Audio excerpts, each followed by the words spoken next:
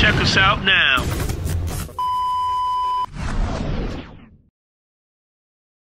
JusLo, the persona, all right, the rapper. Basically, I'm just Logan.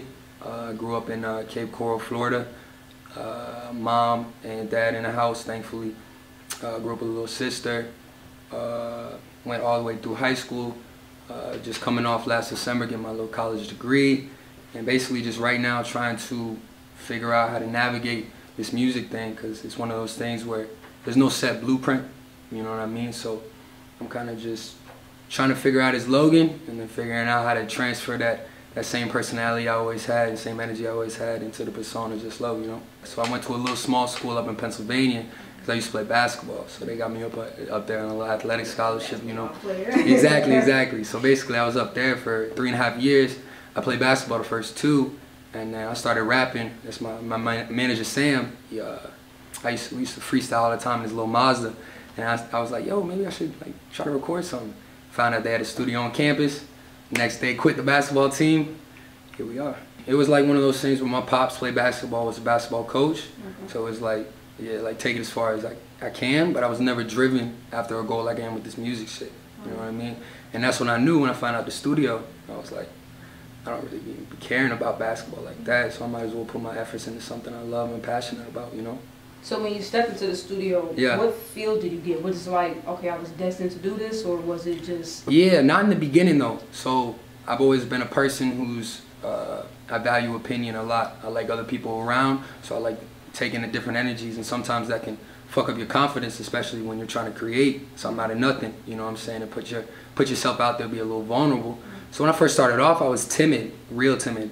So I go in the studio and like I be hearing niggas rap around me, like knowing I could smoke them. You know what I'm saying? Like the shit on my pen, like I know it's better, but I was timid. But lately, you know, I just had to take that step and level up and just kind of. So now when I walk in the studio, it's business. You know what I'm saying? The pressure's on. Let's get it. So basically, me and Sam, my manager, we would dead ass like sophomore, junior year in high school. We would just drive around in his car.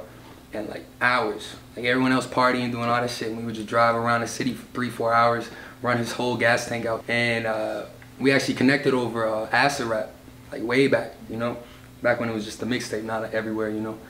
And yeah, it just started from freestyling, and it got to the point where we'd be in the car and we just put beats on and freestyle whole songs, and then it got to the point where I was like, all right, a little tweaking here and there, you know, get the pen out and start writing, you know. So a majority, I don't really even do studio time anymore, just because like I'm a very frugal person, and I'm very frugal. So like financially, it hurt every time I try to go to the studio, get one song done in 4 hours, and throw like $250 down. You know what I'm saying? So I just put a little investment aside. I got me a little Neumann for the room, some Rocket speakers, and now I just record in my room. So freestyle, if I like something, I just run with it, finish it. That kind of thing, you know. And then it got to the point where it was a little corny, you know what I mean? Like a little corny, you know what I'm saying? Exactly. People love that playing words. So we kind of had to flip it, and I was like, you know, I might as well, like I said earlier, blend Logan with the persona. So it's just me, it's JusLo.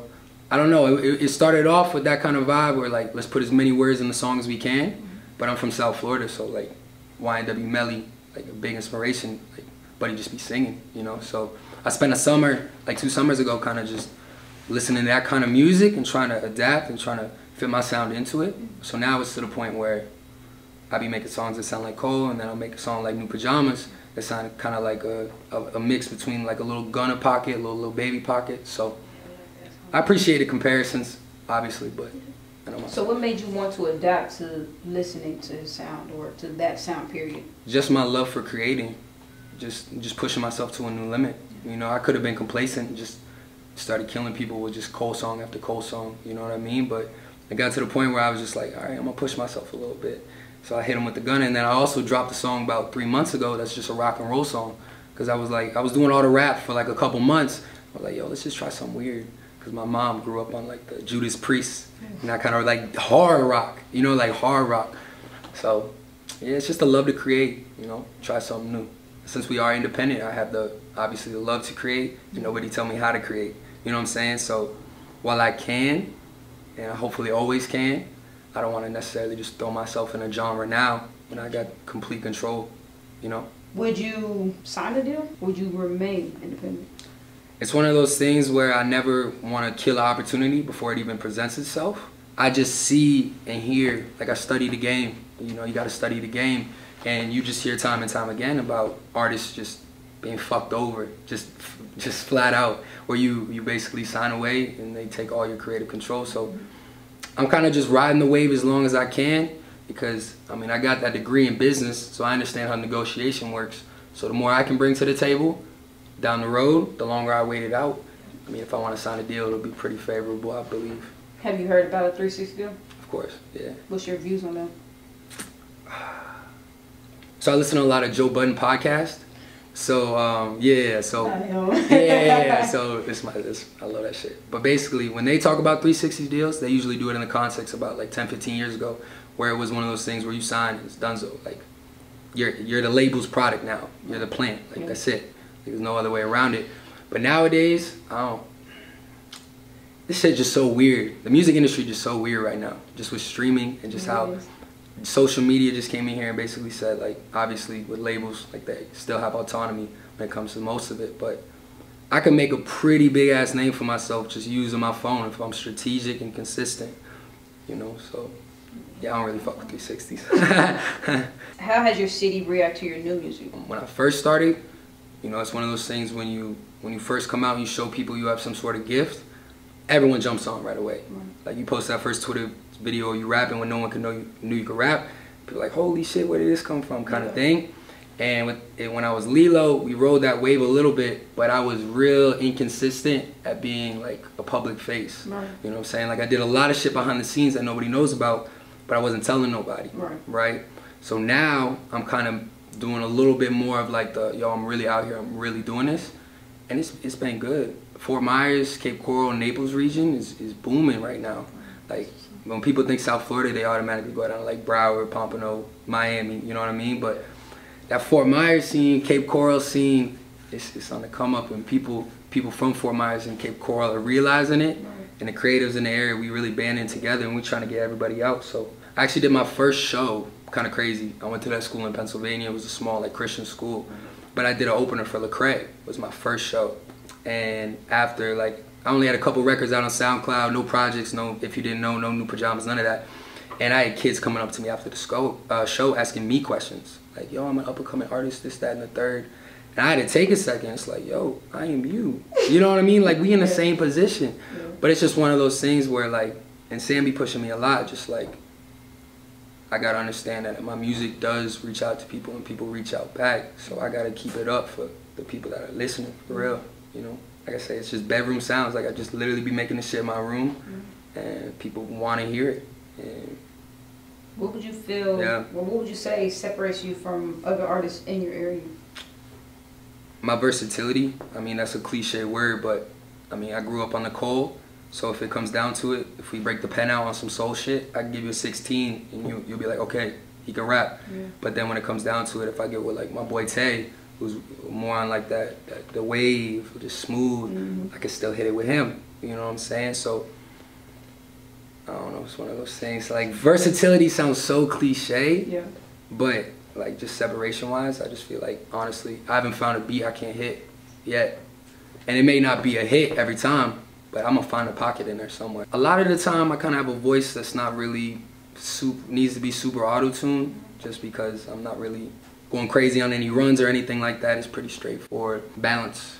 I'm a habitual person. I have a consistent schedule, which allows me to kind of like cut and dry plan shit out. So my consistency is just always there.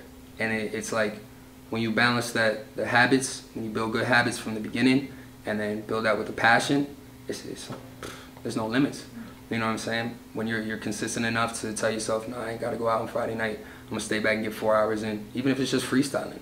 You know what I mean? And I'm thankful because I got a girl too, so like, I ain't into going out. Like, the only reason I go out is listen to loud music. That's why you really don't go out. Yeah, I mean that, yeah, for sure. But I mean, the only reason I would go out is just to rap, like the loud music. I fuck with that, but it ain't worth it for me. What are your views on today's music? It's beautiful because it's become the #1 genre. Hip hop is just a brand now too. Like, whatever the hottest rapper's doing, clothes, what are you talking about in the songs? Everybody want to do it now. It's not just a select demographic. everybody's trying to be like everybody else, which is cool because it's bringing more attention to hip hop as an art. But at the same time, a lot of those early roots of what hip hop actually stood for are kind of being lost a little bit, and I guess it's just a sacrifice you have to pay for the stage it's on now, where it's the #1 genre in the world. You know what I mean? Like, you go anywhere in the world, you're gonna hear at least 5 of the top hip hop songs in the world right now. We've been talking about this lately because I'm not the type of person. The way I was raised, we don't dwell, like my family, we don't dwell on shit. It happens and we move on from it, for better and for worse. You know what I'm saying? So like with negative energy, I don't dwell on it, which is dope, because it allows me to be consistent. You know what I'm saying? Exactly. Exactly. So you're consistent. You're past it. It's over. But with positives, it's the same way. Like I don't be enjoying my successes. So like with accomplishments, like shit, like I'm doing numbers I never thought I would do. Like If You Didn't Know project about to reach 50,000. Like to me, that's like if you would have told me that 2 years ago, I'd be like, you lying. Like what are you talking about? Like that's crazy. But like, I don't know. I gotta start training myself. So I would say that probably just the fact that my debut is about to do 50,000 off organics, no help from nobody else, just me and a small team back in the Cape. So that's exciting, and also just accomplishments wise, I'm just excited for what we built over those past 3 years of just kind of locking in and trying to figure it out and wait for the right moment. Yeah, you put me on the spot with that. We've been talking about that too. How important is it to have a team? Oh, it's vital. It's essential. There's no way you do it. Like everyone has their downfalls. You know what I'm saying? My downfall is social media. Like I've never been a social media person. It's just I don't like giving my energy to that because there's just so much craziness going on. You know what I mean? But as an up and coming rapper, that's where you got to be. Like you can't just make the music and have the music. Like it's got to be heard. So you got to be good at social media. And that's goes back to the team. Sam over there just locked in on the social media. And he finally was just like, yo, buddy, like, you got to listen to me on the social media thing. And I'm like, all right, I'm going to voice my opinion, but I'm rolling with you. Like, well, let's do it. Like, I'm rolling with you. So, yeah, absolutely. You got to have a team because you'll never be able to see the full picture. Just